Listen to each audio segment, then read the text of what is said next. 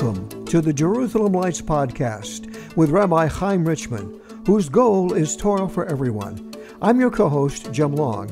And now, Rabbi Chaim Richman. Shalom, Jim, and Chodesh Tov, month of Sivan, and almost Chag Sameach. Shalom, Rabbi, and Chag Sameach. Oh, yeah, almost. It comes up this weekend. It begins the celebration of Shavuot. Yeah, the 50th. Right after Shabbat. Yeah, the 50th day of after Passover. I have to stop and I have to pause every time we come to this every year.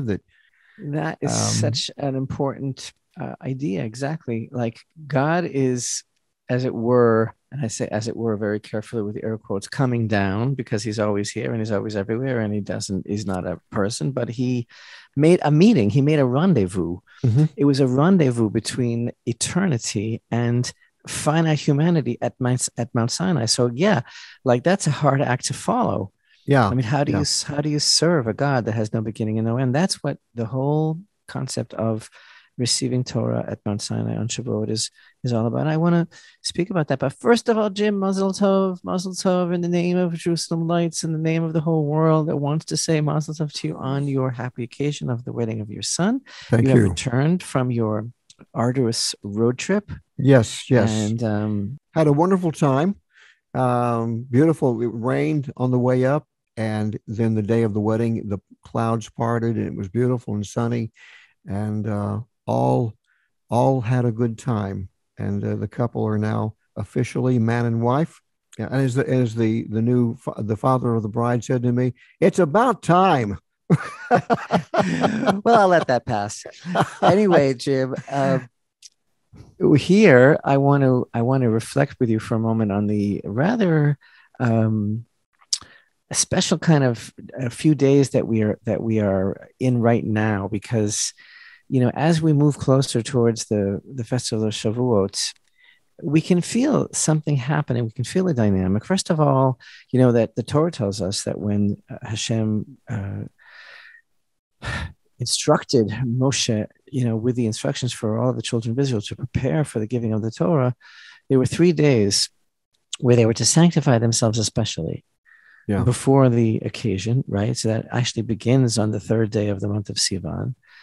And this week, we're in between Jerusalem Day and the giving of the Torah. And so for a moment, if you don't mind, I'd like to connect those two, because first of all, Jerusalem Day was an unbelievable experience. It always is, and it always is so incredibly moving and so beautiful. But this year, it might have just been the most amazing of all, because first of all, there was a record 25,000 people that participated in this traditional march with the flags of Israel through the city of Jerusalem.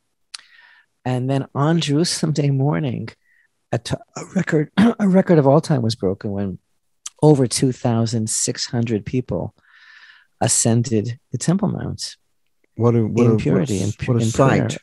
It's a sight. It is an incredible spiritual revolution, which, by the way, reminds me of a news item, which is that according to a poll that was held this week, more than half of Jewish Israelis are backing in favor of the right for Jewish people to pray on the Temple Mount. Yeah. So that might sound like, duh, of course they should be able to pray on the Temple Mount, and not only Muslims, but it's not a small thing. It's a huge thing for that to be a lead story in major media, because for that to be true, because what that shows is that it's the concept of Jewish presence on the Temple Mount, and what that means is mainstream. It's all become mainstream, which is a tremendous blessing. But what I want to just reflect on for a moment is this whole idea of this experience now of Jerusalem Day, because it was in the news. It was in the news, and the way that it was painted in the news, the way the media always works, because they're always looking for the lowest hanging fruit, you call it, in the media, and they're always looking for something that is divisive and destructive and negative. That's just how it works. Yeah, anything that will serve the narrative. That's what it's all about. And exactly. What is the narrative, Jim? What is the narrative? My understanding of the narrative is that Jerusalem and the Jewish people are one. Mm-hmm. My understanding of the narrative, should I be allowed to give it over, the narrative according to Rabbi Richman is that Jerusalem and the Jewish people are so intertwined that it's impossible to tell the history of one without the other. Right. This is more than 3,000 years, Jim. This is more than 3,000 years that Jerusalem has been the center of the Jews, whether culturally, politically, spiritually, for sure. It's documented in Torah. It's even, the only capital that the Jewish people ever had. It's mentioned over 700 times in scripture. And even throughout the 2,000 years of the Jewish diaspora, Jews have always been looking towards Jerusalem. Everything is always focusing on Jerusalem. And this is unlike, I think, the connection that any people ever had with any city, because even during all of the years that the Jewish people were not able to physically be present in the city, it still remained their capital, and it still was never declared as the capital for any other people, certainly not for any Arab people. And that's why it's so ironic that it became, so important to Islam after the Six-Day War in 1967, when Israel regained control of the whole city. Then all of a sudden, it became very, very important to the forces of Islam. So here's the thing. We had this beautiful flag march, which was just so inspiring. And you've got these reactions that are being reported upon, like, for example, Hamas, the terrorist organization that runs the Gaza Strip. They say, well, they're going to react to this flag march at the right time. They're going to react at the right time. So there's all these threats that they're going to try and murder Israelis and acts of terror all over the world. And Iran is involved. And there's a travel advisory for Turkey, all sorts of things. Why? Because Hamas is very, very angry, because they're going to take revenge. They're going to react at the right time to what? To the provocation, it's called, of Jews marching through the streets of Jerusalem with flags. And this is something that I need to talk to you about, because actually the subject of flags, believe it or not, is deeply connected to the Festival of Shavuot. And I want to kind of focus on that, why that's so. But why is it, Jim, that when Jews raise their flag, it's provocation, and anyone else raises their flag, it's like, yeah, that's what people do. That's nationalism. That's patriotism. That's identification with what we believe in and what we're giving our lives for and what means everything to us. But when Jews raise their flag, especially in their capital, I just can't say it without laughing, because it sounds so silly. Because who ever heard of such a thing in anyone else's milieu? Like, what people, when they raise their flag, does the world come down on them that it is considered to be a provocation? I think that the rage that they try to churn up among the Palestinian people is the fact that every time you do something like Jerusalem Day, it's a stark reminder that they themselves have not really been around that long, because Palestinian nationhood is really a fiction. Thank you. So that's what it is. It's a provocation, because it's, if someone mentions your antiquity and your roots to that precious plot of land that we call Eretz Israel, then that's a reminder that they're just Johnny come latelys. The whole thing of the Arab connection to this land in particular, in general, in Jerusalem in particular, is a historical revision. Again, it was never an Arab city, and then there's this whole concept of the destruction of Jewish history that's been perpetrated by the Arabs for so many years. Between 1999 and 2001, the Muslim Waqf removed and dumped more than 13, I don't think people even understand this figure, more than 13,000 tons of what they call rubble, but it was actually precious artifacts and remains from underneath the Temple Mount. Mm-hmm. In an effort to totally change these facts on the ground, they took archaeological priceless, precious evidence of the first and second temples, and they dumped it at dumping sites. That's a type of terror. It's a branch of Islamic terror. But yet the Jewish people have turned that into a blessing. all of that dirt and debris, and of course your son Hillel was a part of the effort to Still is, salvage. and still is. Every time a friend says, "Can you recommend something to do in Israel?" and I say, "You have to do the Temple Mount sifting." What have they recovered? Something like well over 4,000 objects from antiquity, and that was the last time I looked at the figure. It's Mm-hmm. probably more than that now. So you have physical, So and this it is always, all yeah, physical evidence of the long history of the Jewish people in Jerusalem. It began in what 1004 BCE when King David declared the city the capital of his first kingdom. Right, King Solomon, his son, built the first temple, and that stood for 410 years. And even today, even in the diaspora, for example, from everywhere in the world, Jews face Jerusalem in prayer. The ark that holds the Torah scroll in synagogues throughout the world face Jerusalem. Everybody knows that the Jews end the Passover Seder with the words "next year in Jerusalem." At a Jewish wedding, a glass is broken in memory of the Holy Temple, more than in memory, in a statement that our joy cannot be complete. Like the verse, right, if I forget thee, O Jerusalem, let my right hand forget her cunning. If our joy cannot be complete without the temple being rebuilt, as opposed to Muslims who face Mecca in prayer, even at burial, they're buried facing Mecca, and the fact that Jerusalem is not mentioned in the Quran, not even once, not even once.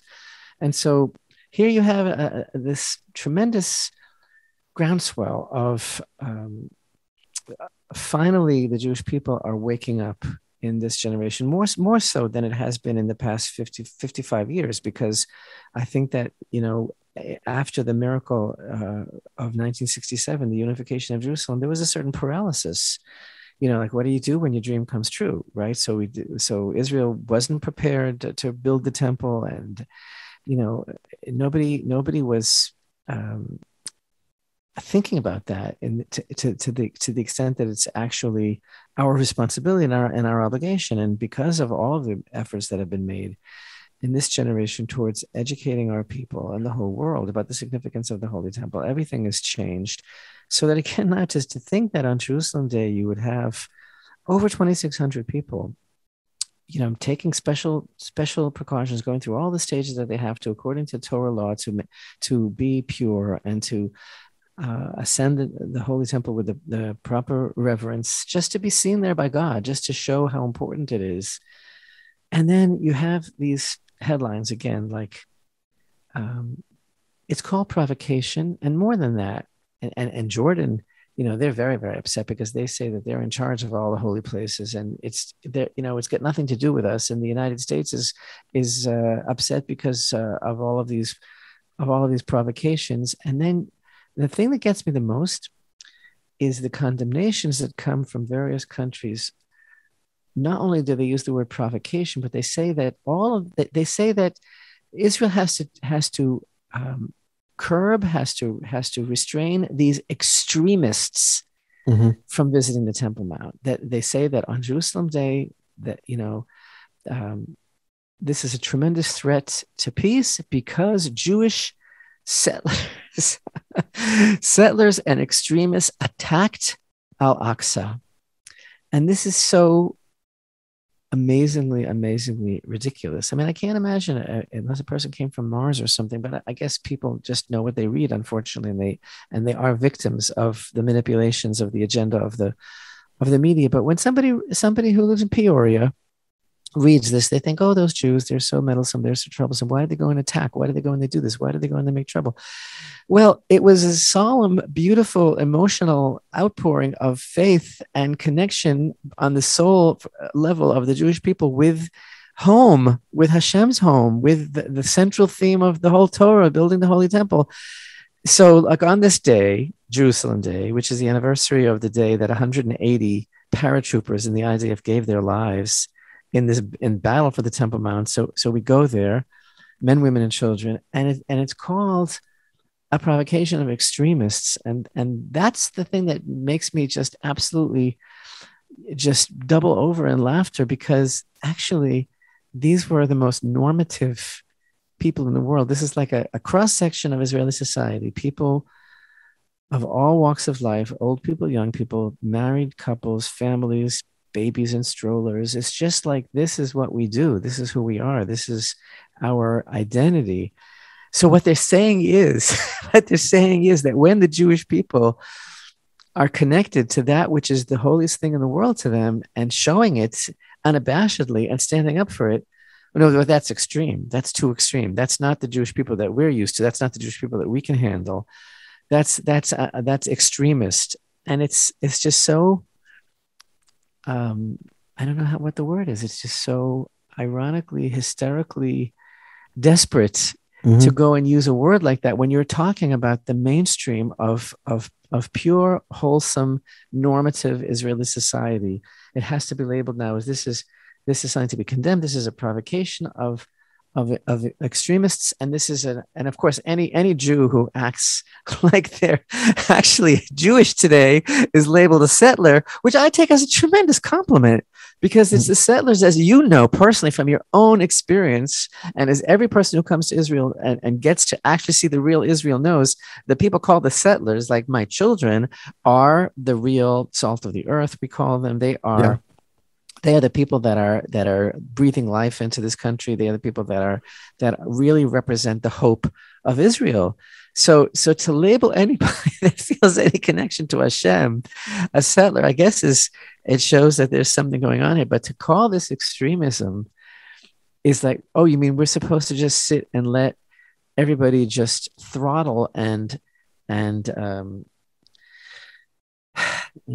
just totally overrun and run over basically Jerusalem and mow it into the ground, like that verse, that Zion has been plowed into a field from Lamentations. That's the agenda. And if we stand up to it, then we are extremists, and we are the ones that are endangering the peace. It's just so amazing. And again, like you always say, nobody knows history. Nobody knows history.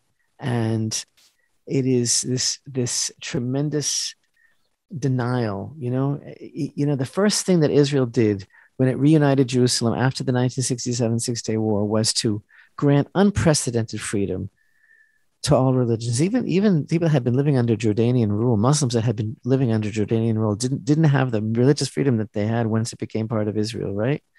And yet, for the 19 years from 1948, from the War of Independence until 1967, that Jordan was ruling over all of Jerusalem, Jews and Christians, and even Israeli Muslims were barred from their own holy places, even though Jordan pledged to allow free access. So it's just one lie upon another. We're seeing the fulfillment of Zechariah 12:3. In that day, I will make Jerusalem a burdensome stone to all peoples. You have to choose whether you're going to support the right of a nation that God set up at Har Sinai with the giving of the Torah. He created a nation, not a religion, and you either have to embrace that concept or you have to reject it.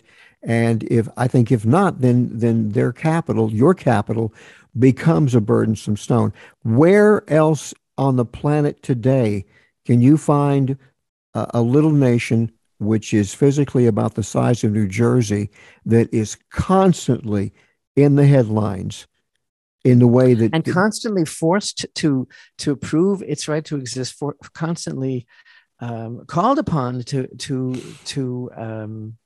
fight for its right to exist, constantly being delegitimized. That's why it's so burdensome. As far as the world is concerned, as far as the world is concerned, speaking about burdensome, like as far as the world is concerned, the history of Jerusalem begins with Islam, which is so ridiculous to ignore the pre-Islamic history, to ignore King David, to ignore King Solomon, and it's all part of this plot to basically to conceal the Shekhinah from the world. The Arab leaders have always turned to violence whenever they're not able to achieve what they want. They turn to violence. This is the same thing that happened when the talks broke down at Camp David in 2000.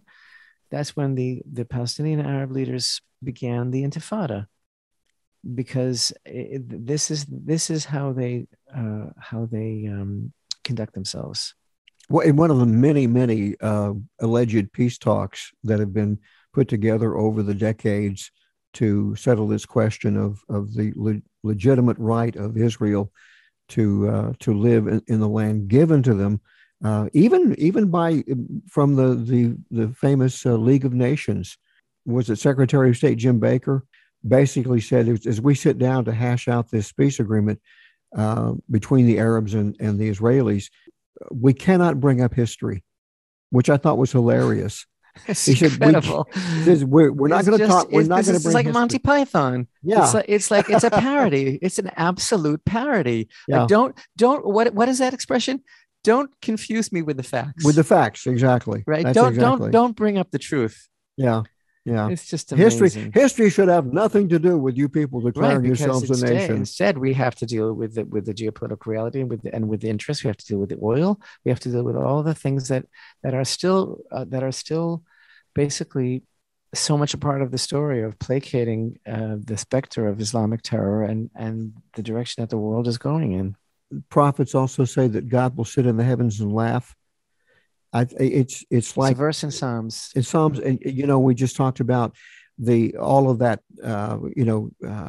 wonderful, precious earth that was scooped up and moved away, hoping to hide some more of your history. How it's been turned around into this wonderful project that constantly retrieves physical evidence of the Jews being in the land of Israel. It's like God always turns the plans of men against them in a hilarious way. And I was thinking of the way that you look at how the Romans renamed Judea as Philistia, and in a way to sort of rub it in the face of the Jewish people and say, we're going to name this country after people who don't even exist anymore, who used to be your enemy. But what's so sort of ironic about that is the root of the word Philishtim. And it's like, okay, we're going to call it after these people. And now today, the people who call themselves Palestinians, which is the anglicized or Romanized version of the name Philishtim, what does the root? It shares the root of the word that means land grabber. It means interloper. Exactly. That's the hysterical thing. It's like it's a stamp on their forehead saying, I don't belong here. Yeah. I don't belong here. That's exactly. And that's why they have to turn it on its head and propagate the big lie that we are occupiers, because they are literally occupiers. I want to go to Shavuot from here. It's exactly where we're going. And the fact is, like I say, we're in this interesting place now, having come through Jerusalem Day and so inspiring and so encouraged with what's going on in Israel. And now we're all moving towards Shavuot. And this week is the last week of the counting of the Omer. Mm-hmm. And you know that the whole deal with the counting of the Omer, the 7 complete weeks, the 50 days between Passover and Shavuot, what's called in Parshat Omer, Leviticus 23, from the morrow of the great Sabbath, which is a reference to the first day of Passover, we begin counting. This is actually a divine commandment. And we've been so occupied during these weeks with introspection, with working towards, what you and I called a number of weeks ago, clearing the rocks from the field, with working on our midot, our attributes, and the whole concept of trying to prepare ourselves spiritually for standing at Mount Sinai and for getting like a clearer, greater consciousness of Hashem in our lives. And it works through this whole idea of the 7 sefirot, which have to do basically with godly qualities, the divine attributes. Everybody can learn all about it. There's so much information available on the internet, and I myself have made many videos about the subject every week. You can find it all on our YouTube channel. And the idea is that, there's a certain theme in Torah of our trying our best to polish our attributes to emulate Hashem by literally acting like him, with his qualities of mercy, of kindness, etc., of judgment, whatever the proper blend is the question. And it's a life's work. It's an art to learn how to reflect Hashem's midot. So we go through the 7 sefirot, the 7 emotive qualities of how Hashem relates to creation. And this week is the final week, and it's called Malchut. The tikkun, the rectification that we're working on this week is about Malchut, which means sovereignty. And as I explained in our video about the subject this week, in many ways, this particular emanation, if you want to call it quality, this godly attribute that is shining forth this week, that is the one that we are dealing with this week, is the most important of all, because it's about Hashem being sovereign in the whole world. It's about him being the king. And in a way, the giving of the Torah at Mount Sinai on Shavuot is like the coronation of Hashem. But the thing is, it sounds maybe, I don't know how easily people can relate to what we're saying, but if you think about it, it makes so much sense. Sovereignty is everything. Recognizing that Hashem is ruler is everything, the most important thing of all, and what holds us back from everything, because there is a natural tendency that everybody has that I want to be in control. It's about me. I want to be in the center. I'm in charge. I'm in charge of my own life. Nobody tells me what to do. I'm the ruler. And then people take that even further, and they think that they're God. They deny God altogether. And the idea is that there is a massive tikkun that has to be made, which is all of us to basically say to Hashem, no, you're the sovereign, you're the ruler, you're the king, and everything that I have is only from you. It's only about you. It's only of you. It's only, and I give it back to you. That's what this week is focusing on. It's about giving Hashem the credit, giving him the sovereignty, giving it back to him. And also, as I try to explain, it's about not letting other people rule over us, not allowing people to get under our skin and to rule over us, whether it's a person or a thing or our thinking that there are people that are worthy of ruling over us, because it's not true. Only Hashem rules over us. And so in order to come to Shavuot, really, we have to really internalize this idea. And this is the greatest secret of all, I think, about the Festival of Shavuot that we're going to be speaking about now. It's like Hashem gave the Torah at Mount Sinai, and we emphasize over and over again how we're going to relive that experience now, how it's not just a one-time thing, how it's not just, how in general, we always talk about how the Hebrew calendar is not about, a memorial or a commemoration, but it's about reliving it. It's about receiving the same opportunity again. And it's about the cyclical nature of Jewish time, that Hashem gives us the opportunity to make a tikkun, to be there, to do it again.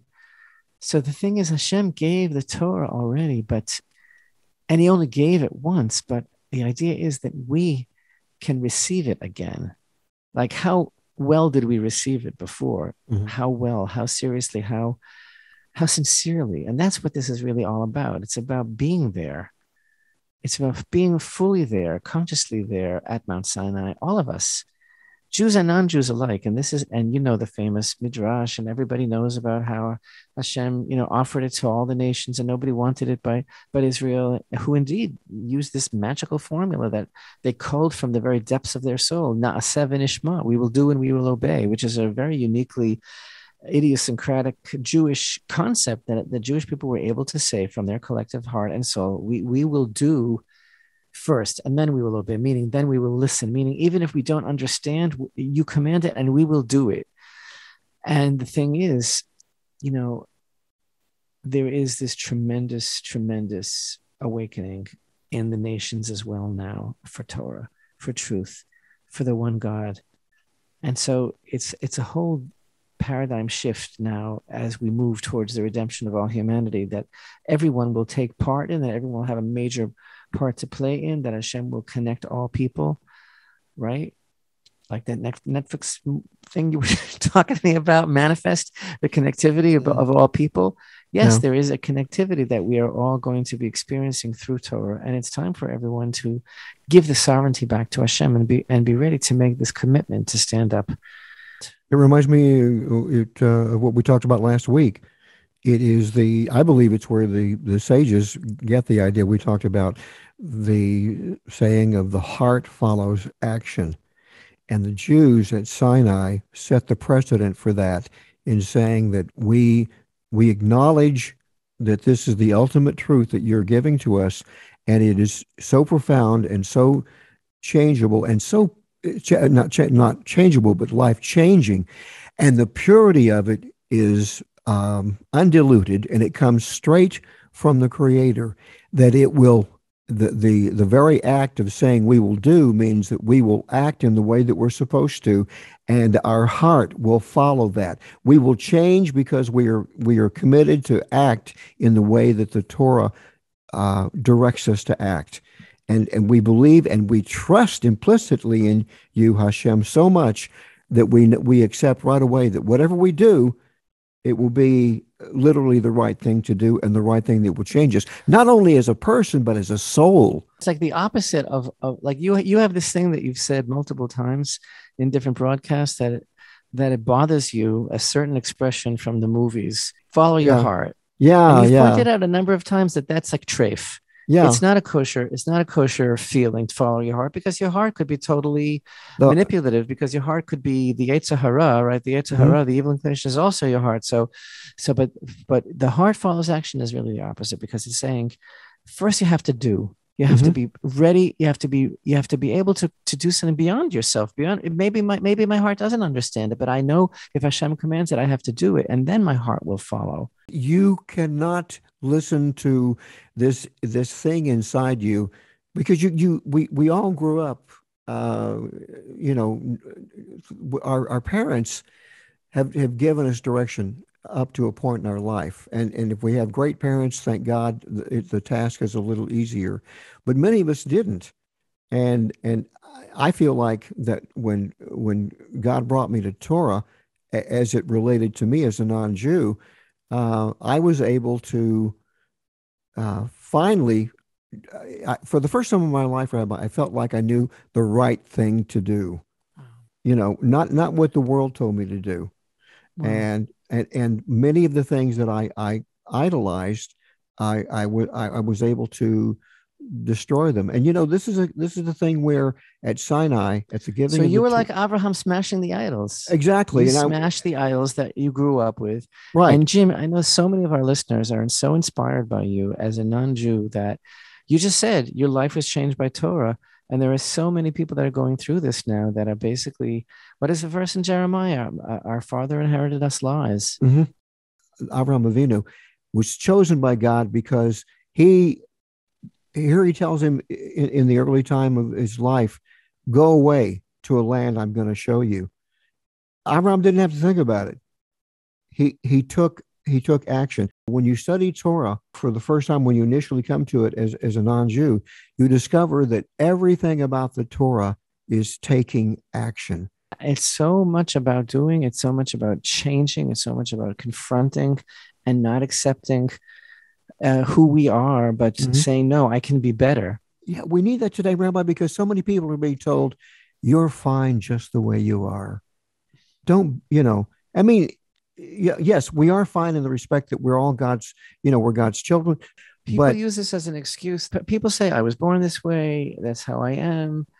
And that's so the opposite of what Torah teaches. In fact, just yesterday we had our Mesilat Yesharim class in Zoom, on the path of the just. It's a very important class. And we were talking about this very, very idea, specifically as it relates to one of the most negative traits of all, and that is anger. yeah, And so there are people that are angry, and anger is a terribly destructive midah. And so we were talking about that. And I mentioned that there's a verse, it's Ecclesiastes chapter 11 and verse 10. And the verse says, and remove anger from your heart and take evil away from your flesh. And the amazing thing about that verse is if the Torah says remove anger from your heart, it means that it's doable. yeah. There are so many people that say about whether it's about anger or about any other thing, about any particular lust or anything, they say, listen, this is who I am. This is how I was born. This is how I feel. There's nothing I can do about it. But Torah would not tell us to change were it not within our grasp and that we could do. If you are that person who has anger in your heart and you meet an old sage who says to you, follow your heart, I mean, you're in trouble right away, because if you follow that which is in your heart and it's anger and you haven't dealt with it, then you're going to develop into an angrier person, and who knows where that's going to lead. God forbid. Exactly. We had a whole class yesterday just focusing on the secrets of why anger is such a terribly destructive force to the human soul. So speaking of action and, Yeah. and the whole connection of Shavuot, the most interesting thing to begin our discussion of Shavuot with is the idea that what is the name of the festival? Because it has many names. In Leviticus 23, it's called the 50th day. It's also called, of course, the Festival of Weeks. Shavuot literally means weeks because it's the culmination of the 7 weeks. But you know that there are various psukim, various verses in Torah. It's also called atzeret, which means stopping. It means an assembly. And it also has lesser well-known names like the Harvest Festival. And most importantly, I think the most prominent and central name of the holiday in Scripture is the Festival of First Fruits. Right. Because it actually is celebrated in the time of the Holy Temple by bringing the first fruits of the land of Israel up to the Holy Temple. And it inaugurates the season of the first fruits. And the whole concept of the first fruits is so important. It is a special offering that's brought to the Holy Temple only from the first fruits of what's called the 7 species for which the land of Israel is blessed. They appear in the Torah. They are wheat, barley, grapes, figs, pomegranates, olives, and dates. And there's a very moving ceremony, which is described in the book of Deuteronomy, in Parshat Ki Tavo, of how the Jewish farmer, he brings these first fruits to the attending priest in the courtyard of the Holy Temple, and they're waved before the altar, the location of the place where Adam HaRishon was created. And this farmer comes and he closes this circle of tremendous acknowledgement and thankfulness to Hashem by bringing these fruits. And it's a very beautiful part of Shavuot itself, is that when the temple is standing, is that the main way that it's actually celebrated is this is the first opportunity in the summer that we have for bringing the first fruits. And what is that all about? It's like today there is a widespread custom, which is very ancient. It's quite old, but it's not from the time of the Holy Temple, apparently. And the custom today is that we stay up the entire night and we study Torah. Right. Yeah. And, this kind of has to do with that whimsical sounding midrash about how the people of Israel overslept, at Mount Sinai, and they needed to be woken up. And so we don't want to make that mistake. And in great anticipation and in excitement, whoever is able to stays up the entire night of Shavuot. And that's kind of like a preparation for receiving the Torah at dawn. Mm-hmm. It's very, very inspiring, very beautiful, and tremendous honor that we give to Torah to show this love and enthusiasm by refraining from sleeping the night before the revelation at Mount Sinai. But the interesting question is, if Torah is our spiritual inheritance and it was bequeathed to Israel by God at Sinai, and thunder and lightning and the sound of the shofar, and it was described as an event that's profoundly supernatural, really. We were able to see the sound of the shofar, and this kind of a totally transformative experience. Why is it that the divinely ordained commandment of the day, and this is Hashem's mitzvah, this is how Hashem commands us to celebrate Shavuot in the Holy Temple. It's the opposite of something spiritual. It's very earthy, very, very earthy. It's about taking the produce of the land that we worked very hard to grow. So it becomes, in other words, a very, very material kind of celebration. It's like the pilgrimage festival on Shavuot, rather than somehow, being involved with something on a markedly spiritual level, like we do today, without the Holy Temple. Okay, so we stay up and we study Torah. It's very beautiful. But then, and I'm going to say the real thing, the way it's really supposed to be, the way it is in the time of the temple, is that we mark this spiritual event with a very physical, material celebration, which is the bringing of the first fruits of the land of Israel to the Holy Temple. And it's accompanied by tremendous thankfulness and recognition and prostration before Hashem. And it's very beautiful. And also, of course, the first fruits are augmented on Shavuot with a special, unique offering, and that is twin loaves of wheat bread, which is basically kind of like the manifestation of Torah being planted in this world, sprouting forth from the very earth that God gave us. And it's interesting because normally We don't have any chametz, any leaven in the holy temple in an offering. But these 2 loaves of bread that are brought on Shavuot, which is actually the time when the Torah is given, they are leaven, which shows, again, you and I talked about that evolution chart of, you know, the silhouette man, from you know, the like, from the right, eight right. to the, That's the kind of the idea of the counting of the Omer. And finally, when we are standing upright at Mount Sinai, receiving Hashem's instructions and sealing that covenant, it's like we are free of the constricted animal consciousness that was represented by the barley offering of the Omer. We've counted off, and now we are ready to be free, to be truly free, again, meaning to be able to serve Hashem. And that's kind of what the wheat represents. But all of this is so amazing, because this is the deepest insight into what Torah really is. And I know that we speak about this often, and we can never speak about it often enough.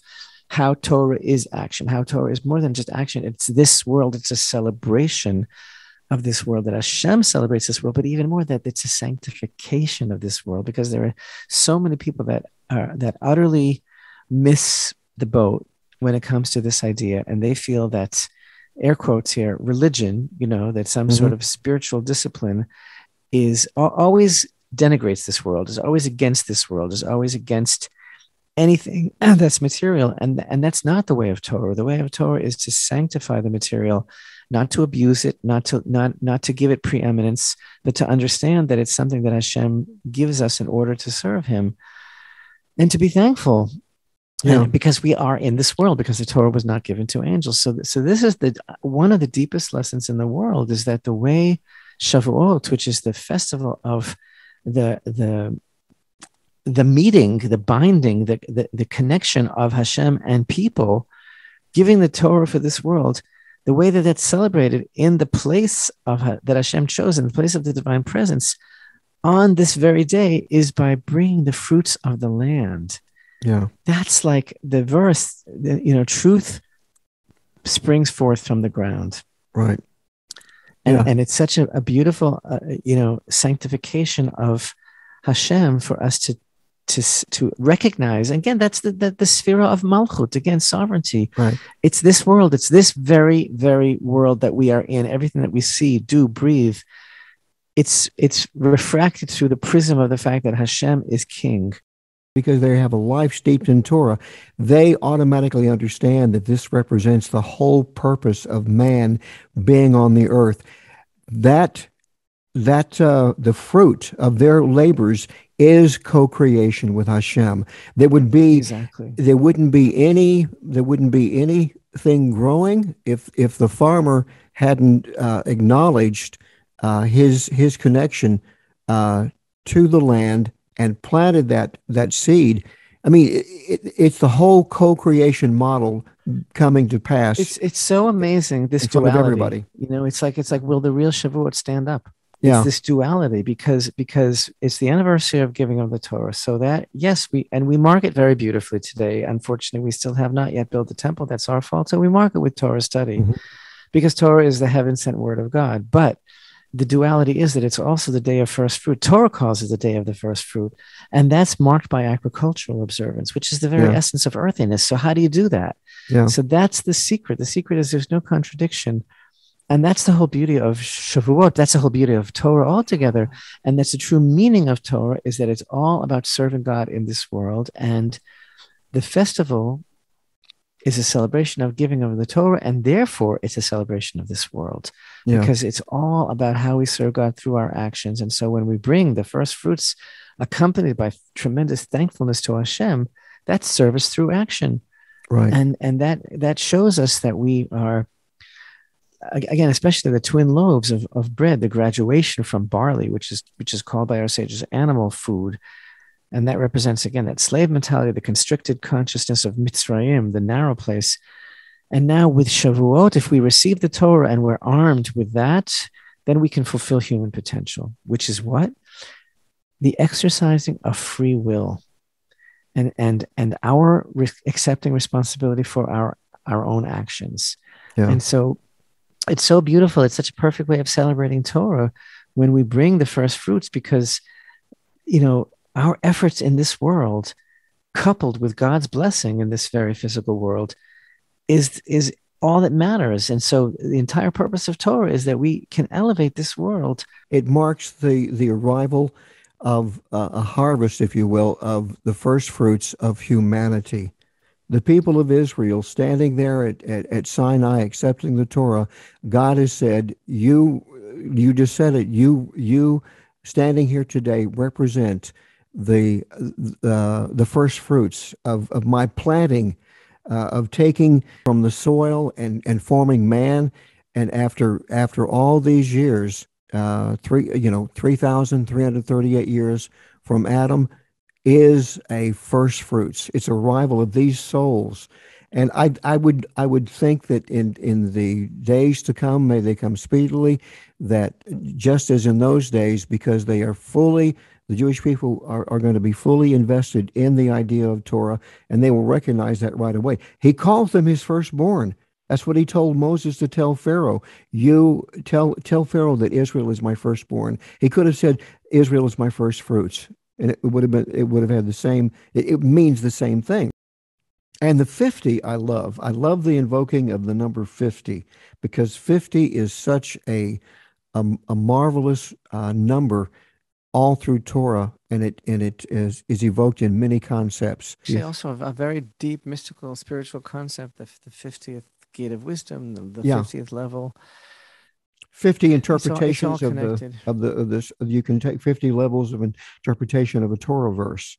And curiously, when you read the construction of the ark and its dimensions, the Ark of Noah, this vessel that would preserve humanity and its living beings and souls to repopulate the earth, you have the width of it being 50 cubits. And I think isn't Israel itself even spoken of as a kind of ark that will save this nation from the clamors and the days that we face ahead. When people try to destroy the Jews, they will find safety within the ark called Israel. That's correct. Bezrat Hashem. You know that the children of Israel, so they're encamped, right? They're encamped at the foot of Mount Sinai, and they had a very specific pattern of encampment, where each tribe was to be. The Levium surrounded the tabernacle, and Yehuda, Issachar, and Zvulun, and then from the south, Kahat, and Reuven, and Shimon, and Gad. They had this whole pattern of how they are traveling through the desert, in their camp.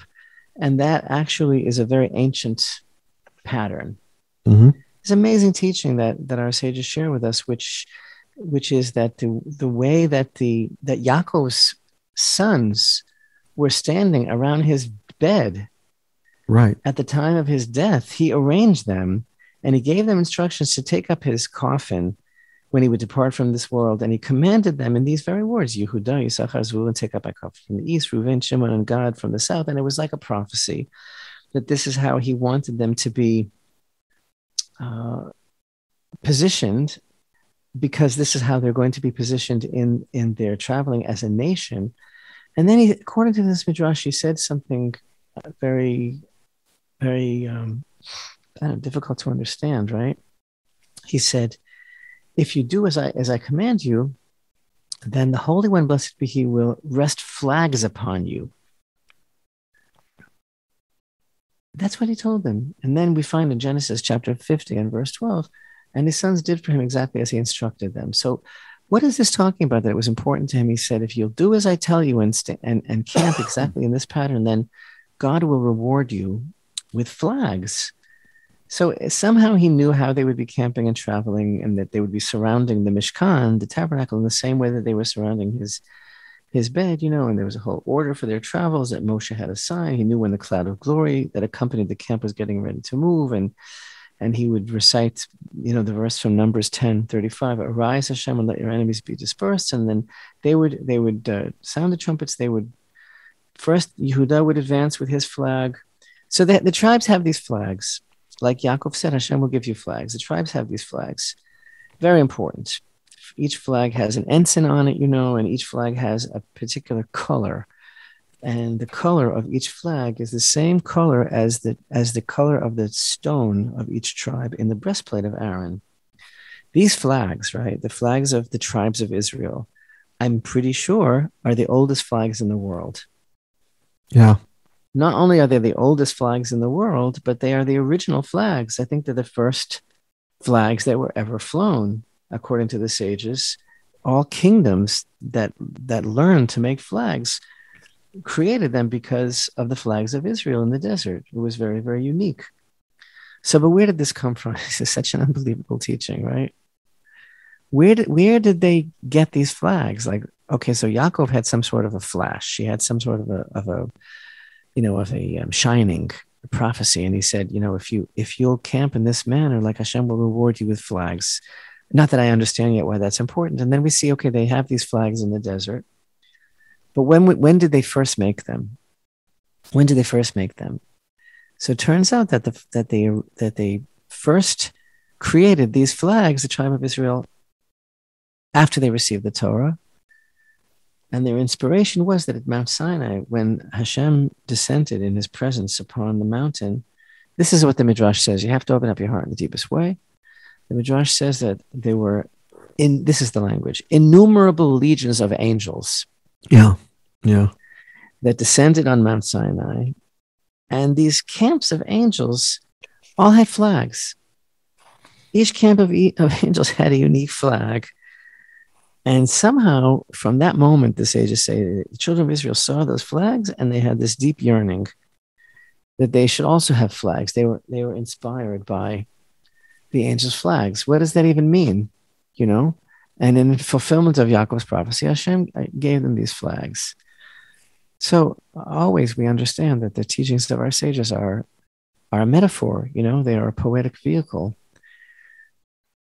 And there must be a very profound idea that's being expressed here, because as you and I just finished saying, there's nothing more solid, more down to earth, more practical, more applicable than Torah. Torah is real, as represented by the first fruits of the ground. It's very earthy, right? So what does this mean that Israel was inspired by the flags of the angels? They wanted to have their own flags. Like, what is this? What is this really talking all about? Because it seems to be, we know that there are very deep lessons in terms of the pattern and the color of each of the flags, of the tribes. They convey the deepest secrets about the soul roots of the people, and we also know that the purpose of a flag is for identity.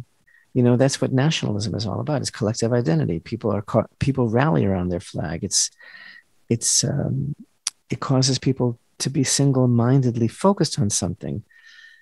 And so the interesting thing, I think, that this Midrash is teaching us is the inspiration that the people of Israel had was from the angels, and they felt a calling. They wanted to be like the angels. But what did the flag of the angels represent? I mean, the flags of nations, right? This is the whole concept of nationalism. Nations have separate flags because they're separate from each other, and that kind of the flag is kind of like a way that emphasizes their specific national identity.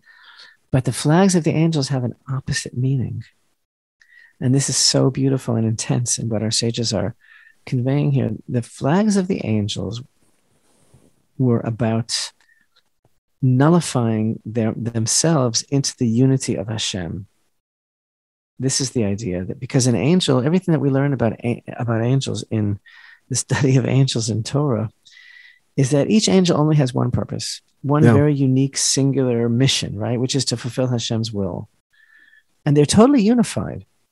Yeah. And they don't have a sense of self, and they don't have any kind of contradiction. And so when Israel saw those flags of the angels, it was like they were obsessed with this idea that they also wanted to be able to cling to Hashem with that level of unity and that level of dedication and singularity. They wanted to be able to demonstrate that their life's purpose is totally nullified to Hashem's will, which is really what Shavuot is all about, which is what this week of Malchut is all about, leading up to the insignia on that flag that represented the characteristics of each tribe. It was also, Rabbi, wasn't it also a way of saying that the uniqueness of each tribe, the particular characteristics that God imbued each of those brothers with, and even the people in the tribe were dedicated to that purpose of God. That their individual gifts would even though they're distinct in their characteristics, even though they're distinct, it did not separate them because they joined together, as you mentioned, out to dedicate those gifts to the service of God, because that was their unity, was the service of God, right? Absolutely, absolutely, and that's what Shavuot brings us. And once again, it's not about a memorial; it's about reliving. And Hashem gave the Torah, but we all have the opportunity to be there again, and really bring it home, and really ask ourselves: do we mean it? Are we really sincere? Are we really serious? Do I really want to do it this time? Do I really want to commit myself? And I think that this whole idea of the first fruits is so inspiring. First of all, it shows us that Shavuot is really the festival of the land of Israel par excellence. It's literally a celebration of the land of Israel, because it's only in the land of Israel and not in Arkansas. No offense, certainly not in Massachusetts or even in New Jersey. There is no first fruits. Occasionally, people write to me and they talk about that they want to bring first fruits from their land and in wherever they live, which is a very beautiful thought, and I think it's a wonderful feeling that a person has, that they want to give something back to Hashem. But the concept of the sanctification of the land is the land of Israel and the first fruits of the land of Israel. And that's what Shavuot really is, which shows us, again, emphasizes to us the centrality of the land as bringing blessing to the whole world. And again, the whole idea, wherever a person is, of recognizing that the true celebration of Torah in this world, the true application, the true understanding of Torah in this world, is that it is about this world. It is about the very earthiness in which we function, in which we were created. It's about sanctifying that and bringing it back to Hashem and acknowledging Him in our lives. And it's not about sitting in an ivory tower separate from all of humanity. It's about interacting with people. It's about planting and growing and bringing forth blessing from the earth, because that's why Hashem gave us Torah, so that we can observe it in this world. Yeah. And that's also such a beautiful idea. But more than anything else, I also think it's important to remember that the Torah is available to any person who really, really desires it. And Hashem is giving everyone the opportunity, especially in this generation, to make these incredible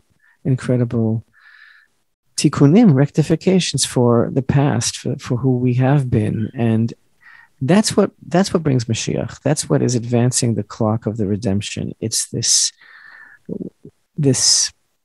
resolve, this collective resolve, the unity of the flags of the angels that is growing, that we saw on Jerusalem Day, that we see with the Temple Mount Revolution, but that we see all over the world, Jim, that you represent, that so many incredibly highly motivated, beautiful souls that are connected to us through Jerusalem Lights, that they communicate with us and tell us what they're going through, how they feel, the stand that they're taking for Hashem. You know very well that this is unprecedented, what we're seeing in our generation of non-Jews as well turning to Torah.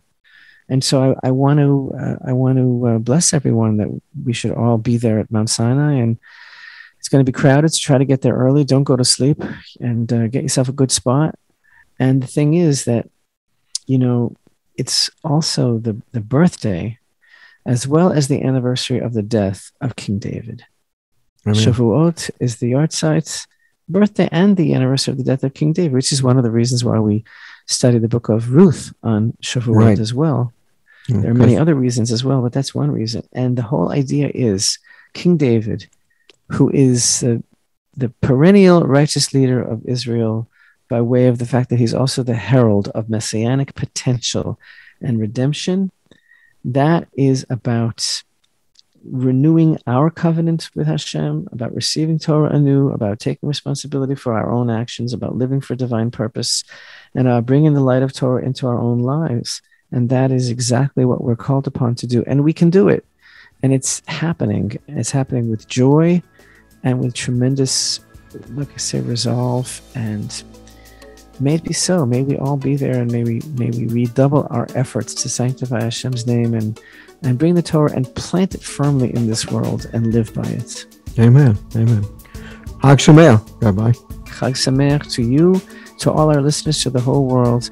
Chag Sameach.